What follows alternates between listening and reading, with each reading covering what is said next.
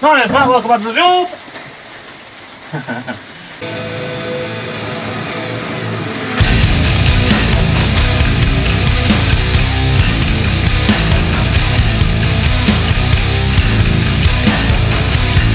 My name's Matt, welcome back to the shop, and today we're talking about double throttle bodies, or secondary throttle bodies, or, yeah, it goes on.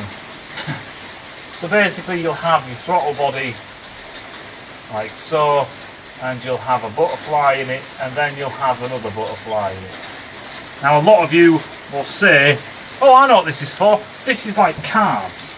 This is like where you have your slide for your carb, and then you have your choke plate in front of it. No, not really. Secondary throttle bodies are all about the subject we were talking about earlier, which was high velocity porting. Now, when you do high velocity porting, and people have dynoed this, people have done motor man's shit and all the rest of it, when you do high velocity porting, you'll have your power curve and what have you, you know, and it'll look like this.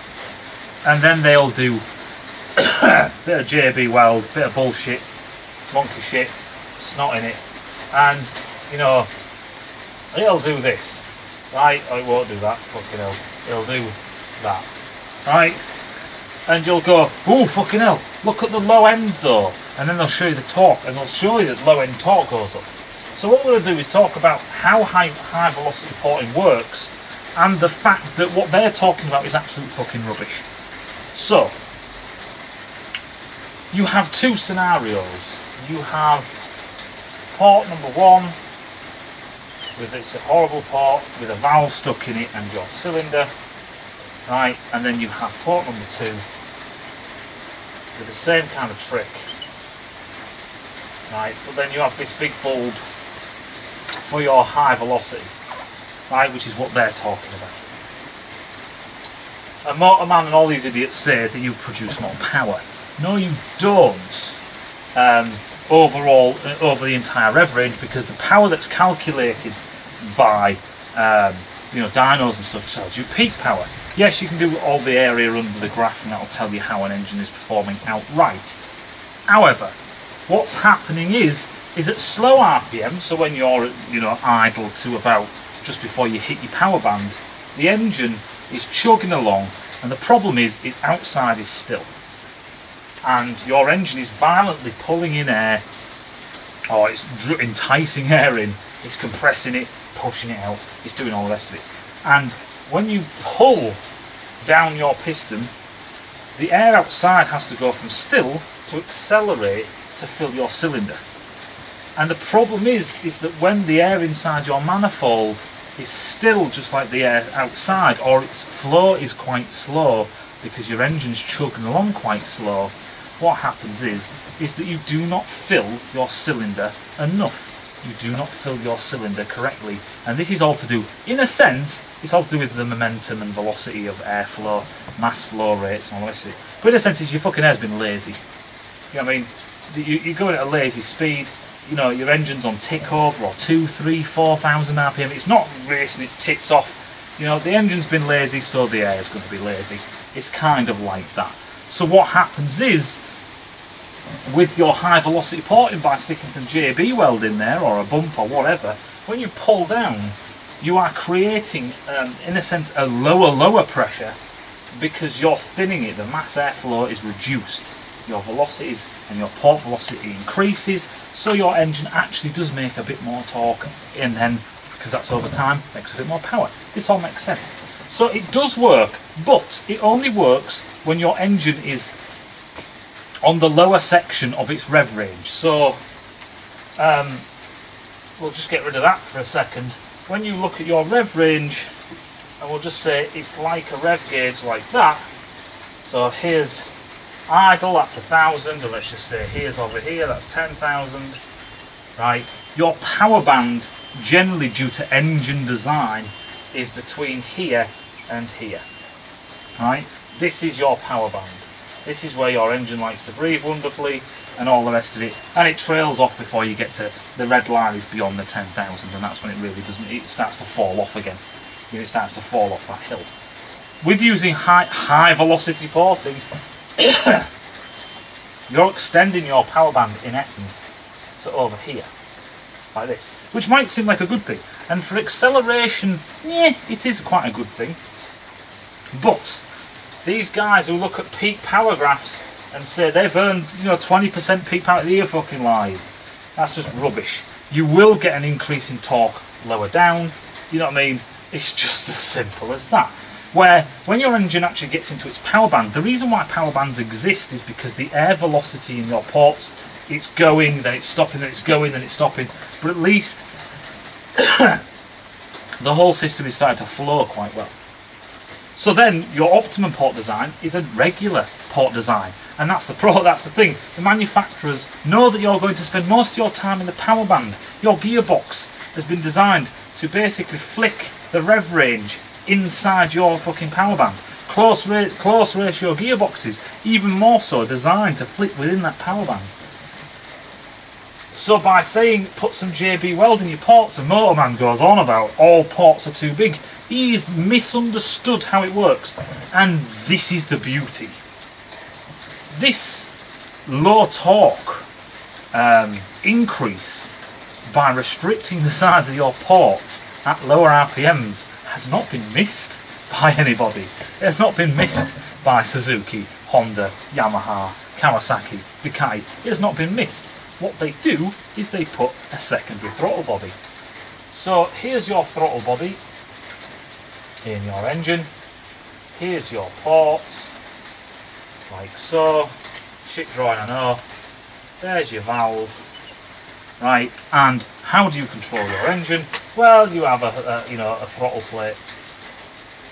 That's basically how you meter how much air, because this hole is the size this hole is, because this port has a surface area, because it has a volume, then you have to throttle it somehow. So you have a butterfly to do that. A butterfly is the cheapest.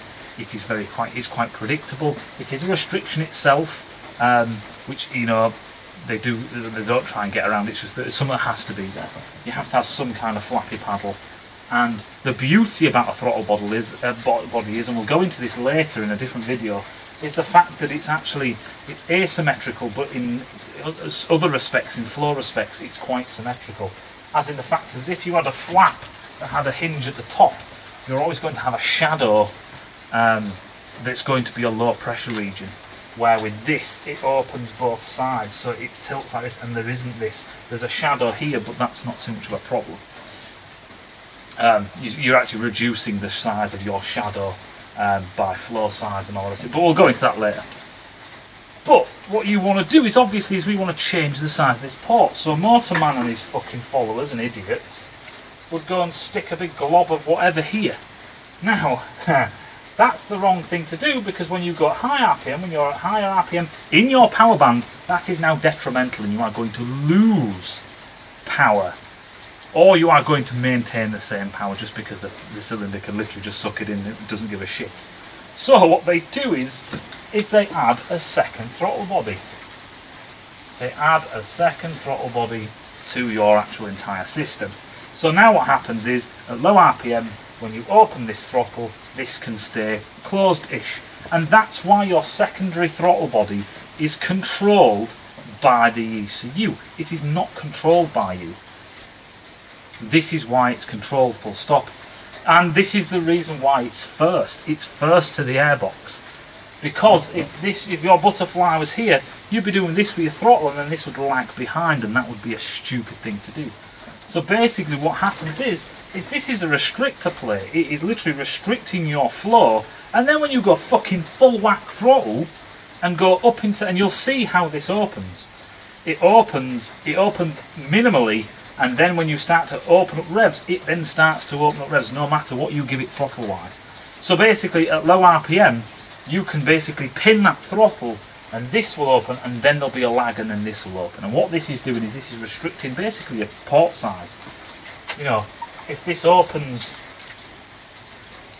just say like this, and you've just quickly demanded full throttle, but the engine hasn't caught up yet, it's still speeding up, then as you can see, you're doing this, which means that you're restricting the amount of air that can enter your ports. In a sense, it's almost like doing high velocity porting. The thing is, when you go full throttle and you need the biggest ports you can get your fucking little greedy mitts on, this thing opens fully 100%.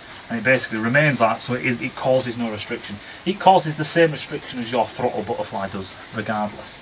So that's why it's a good system. That's why it's used. It wasn't lost on these people, you know what I mean? It wasn't lost on all these engineers and all the rest of it. They fucking found this out first. So, if you see anybody doing high velocity porting and they've got secondary throttle bodies, they are wasting their fucking time completely. You can do it, and this is the thing, you could put a load of JB Weld on your old 1992 GPZ or something shit like that. You can do that. The problem is that you're going to basically start to choke out the engine at higher power when you're in the power band. You're just going to feel a bit lower down. You know what I mean? And like I say, this hasn't been lost on manufacturers. Your engines now with throttle bodies and all the rest of it have both. Why wasn't it used back in the day in the past? For the simple fact is, one, it was carbs. Number two is it's computer controlled. And these bike systems didn't have ECUs. You don't need injectors for it to work. And you can actually, and people have actually fit secondary throttle bodies, secondary throttle valves to their engines, but you need a computer system to control it. You could use pressure and stuff like that, and a really elaborate system like some carbs do and all the rest of it. You can do that, and I think it might have been done twice actually. I can think of maybe 2 examples that might have it. Oh, a bit more fucking accelerator there, mate, before you fucking clonk it out. Yes, so you can do it on old school bikes, like I said. The problem is, if you start filling in your ports, you are cutting off your balls to spite your face. You know what I mean? You're going to gain lower torque, you are going to lose something, or you are basically not going to get any gains when you actually go into the high RPM range. So the question is, what's the fucking point? Because if you want to go fast, you keep your bike in the fucking power band. This doesn't affect the power band. If it does, it's the very early stages of the power band. The whole point is that the power band is when the engine is breathing its best. So by restricting that breathing, you're a fucking idiot. Now, I know that I can't remember the name of the system off the top of my head. I was thinking about it just before I started this video. There's a system, I think there's a Volvo one and a Saab one or whatever, basically where there's a flapping little paddle inside the port, like it's like here, it's like a flappy little paddle, to do the same thing basically. There are some resonance chambers that have been done in the past and all the rest of it in some race vehicles, where it's just basically an extra passage that opens and closes and blah blah blah blah, and this, that and the other. Yes, so this also brings me on to the next video. It has to be a separate video so people take notice, so it doesn't get lost in this video, about throttle bodies and all the rest of it. Hope that makes sense, and I'll see you in a bit.